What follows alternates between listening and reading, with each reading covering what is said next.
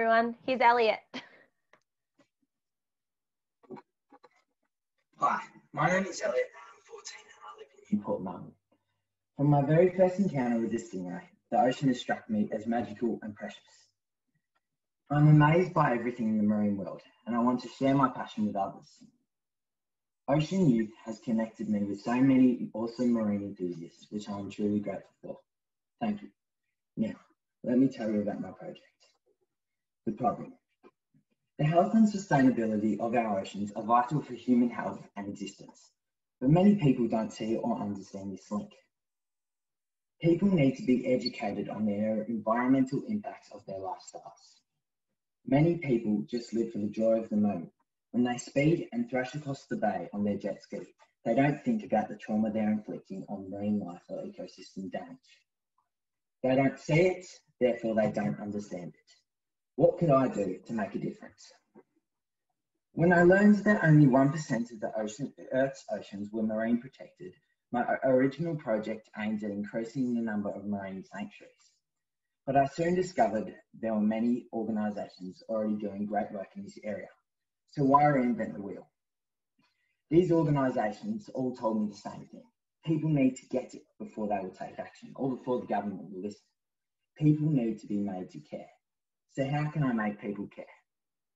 Ocean visibility is a major challenge. A tree burning on land above water is highly visible, dramatic, and demands urgent attention. Underwater, the destruction of marine habitat or failure of marine ecosystems is far less visible, and this is a major issue. Ocean Feed is my solution. Ocean Feed aims to make our underwater marine world more visible, more accessible, and more curious to people. Ocean Feed will make people get it and make more people care. How? Ocean Feed will build awareness in the marine world online. A website will bring marine ecosystems and wildlife into people's homes. It will bring the sea where it needs to be. The online forum will be a website dedicated to collecting underwater facts, figures, and stories. It will also spotlight projects and research initiatives. Ocean's Feed will be epic, expert, and engaging. At first, Ocean's Feed will focus on Australian geography, so I can test and refine the ingredients to make great water underwater headlines. But just for the record, my ambition is to go global. Ocean's Feed website will have many elements to engage people of all different ages. Ocean's Feed mission is simple. We want to bring the oceans into your home, and we want people to be aware and more people to care about what is underwater. In Australia, nothing currently exists like Ocean's Feed, a website specifically aimed at building awareness, education, and care about the underwater world. Great news, the domains oceansfeed.com and oceansfeed.com.au are both available for registration. I'll now provide a brief overview of the key elements of Ocean's Feed. News feeds will build awareness, and they'll be a significant element of the website. There will be articles on marine issues, stories of interest, project and research updates, and ways people can get involved to promote and conserve Australia's fascinating marine worlds. The news feeds will start monthly. As momentum builds and more content providers are recruited, the news feeds will become more regular, and within 12 months of going live, my hope is that Ocean's Feed will be established as the go-to site for all of your daily underwater news around Australia. All content will be vetted by administrators before publishing to make sure it is aligned with the mission and values of Ocean's Feed. It is important that Ocean's Feed inspires. Project updates like Mission Blue and the like will share intel on current and future direction of best practice marine conservation. Updates from projects and research centres across Australia will have a page introducing their movements and will have a direct link to their pages, which will also provide vital info on how we can make a difference individually and together. This part of the website's awareness will be moving and inspirational. The Power of One will be celebrated on Ocean's Feed. The Age of the Sea will be a dedicated section of the website where individuals can sign up and post their personal underwater encounters or initiatives. Maybe you saw a pod of around dolphins that rarely pass through the bay. Or maybe you started your own ocean saving project that you'd like to promote. Top feeds will then be promoted to the newsfeed. People consume news in many different ways. Ocean's Feed will provide underwater headlines in different formats to make news easy to consume and to share. Whilst a major part of Ocean's feed will be the news feed, which will captivate and educate people of all ages, there will be specific elements targeting youth. For example, a marine identification page will provide a fantastic one-stop research and education tool about all marine species and organisms. You'll be able to find out whatever you'd ever like to know, from isopods to frogfish to the yeti crab or the Christmas tree worm. Sharing information about the wild and curious is fun. Importantly, it makes you feel more informed, more connected, and more committed. There will be heaps of videos and Insta feeds as well, as we know the younger people prefer watching rather than reading. Many of us will not board on an international plane anytime soon. The unprecedented popularity of domestic tourism across Australia might be considered by some an upside of COVID. I've already noticed that travel sites like escape.com.au are making special mention of Australian marine megafauna and marine encounters of the majestic kind. They're promoting great dive locations and awesome underwater destinations. Ocean's feed will make the most of this increased interest in marine tourism to promote marine conservation. Seeing something and experiencing it yourself gives you a thrill that you'd never get from watching a video. Experiencing something in the flesh gives you a true appreciation for the beauty and the scale. You connect, then you want to protect. The more people we can get to spend time in and understand the ocean, the better. I've contacted Escape to see if I can promote some of their marine holiday destinations. If people are searching for marine adventure getaways, this is also a great way to bring people onto Ocean's feed. Let me tell you about Adopt. Like many, I've been inspired by the documentary film My Octopus Teacher, which captures a year in the short life of an octopus. The film tracked the everyday adventures of an octopus, from defending herself against pajama sharks and the art of camouflage, to her daily business of feeding and playing. My Octopus Teacher gave me a new perspective and connection to octopuses, as well as a big desire to protect those amazing kelp forests. It made me think, if you individualise and personalise marine life, you become more connected and committed to their protection. Adopt is all about supporting individual marine life and sanctuaries. All monies made through adoption will be directed to their specific protection and sanctuary. For the past 40 days, I've snorkeled in the bay off Williamstown, and I've developed a relationship with the globefish I've nicknamed Cyril. I visit Cyril every day, as he's always at the same spot on the same pole. I figure if I can strike up a relationship with Cyril after only a brief time snorkeling, then surely other amateurs and expert divers all over Australia could help build Ocean's Feed Adopt a family. After all, if Tucker the Golden Retriever can brag over 2 million followers on Instagram, imagine how popular we could make our underwater friends. Ocean's Feed members are called Fins, in the recognition of their power, their momentum, and their ability to be change makers. Fins memberships bring special privileges. Ocean's Feed will encourage you to follow Fins, and any of their blogs or posts will be prioritised in the news feeds, which will help with awareness. Fins will also get special access to the website chat functions and discounts on merchandise. Fees from Fins memberships will be directed to support the most popular projects and organisations, with the popularity being a measure of website traffic. Can you really tell I'm really in love with my logo? I think it would make great merchandise. At this stage, it's just the concept, but I would like to contact a company like Design Cloud to see if I can produce merchandise that is made from recycled plastic, so all product is ocean safe.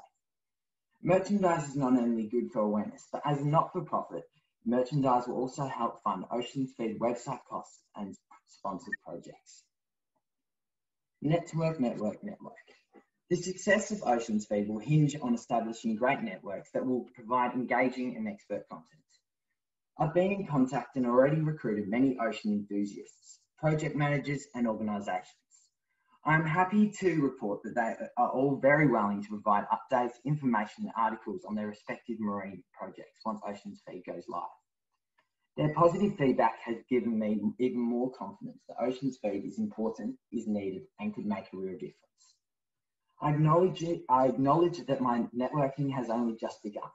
I'd welcome any introductions to key marine conservationists in Australia so I can continue to build meaningful relationships and networks for Ocean's Feed. Instagram and Facebook pages are already in development to promote and redirect traffic to the main Ocean's Feed website. Younger people are less likely to visit a website directly. Something on Insta or Facebook needs to catch their eye, and then they'll click through and land on Ocean's feed. I've reached out to the Student Voice Network for guidance and resources to help kickstart website development. I want Ocean's feed to be Australia's #1 marine conservation and education site. I'm 14, I have big vision and big ambition, but I need a lot of help. It's great the Student Voice Network is already on board to help and guide with the site's development. I'll need a mentor with expertise in running websites and a passion for our oceans. I'll also need to recruit an Elliott equivalent volunteer in each state to maintain a local focus, build local relationships, establish ongoing feeds and scout the news across their local and state networks. I'm here to admit I don't know what I don't know, but I'm eager to learn and I'm 110% committed and passionate about making Ocean's feed a reality. Ideally, I would love to secure funding to get Ocean's feed built by a professional, but the upfront costs are steep. There are DIY options using online templates, which are less expensive option, but I'm inexperienced when it comes to website builds. Tapping into the experience of the Student Voice Network, I'm confident there's a third option when it combines pro build and DIY elements. So the budget for the website construction would be less than $6,000. To close, I want Ocean's feed to build marine awareness and promote marine conservation all over Australia.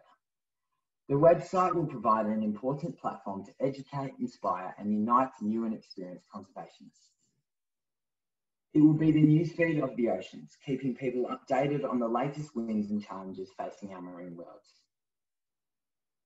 I hope you're all as excited as I am about the possibilities of Ocean's feed. Thank you for listening. Well done, Elliott. I can see people applauding. I've read Nicola's amazing comment in the chat box already. That was so good. Now I just have to buy merchandise from everybody. I need to buy it from every one of our Ocean News students. That was amazing. Tiana and I know we're very lucky. We've heard a lot about Ocean's feed already, and we're already keen to sign up. But it sounds like you've got a few people that are already involved. Who have you reached out to that have already agreed to supply content if you go ahead with it? Pretty much all those people on the slide I said put up before surrounding Australia. So that most people are pretty excited to get on and help out.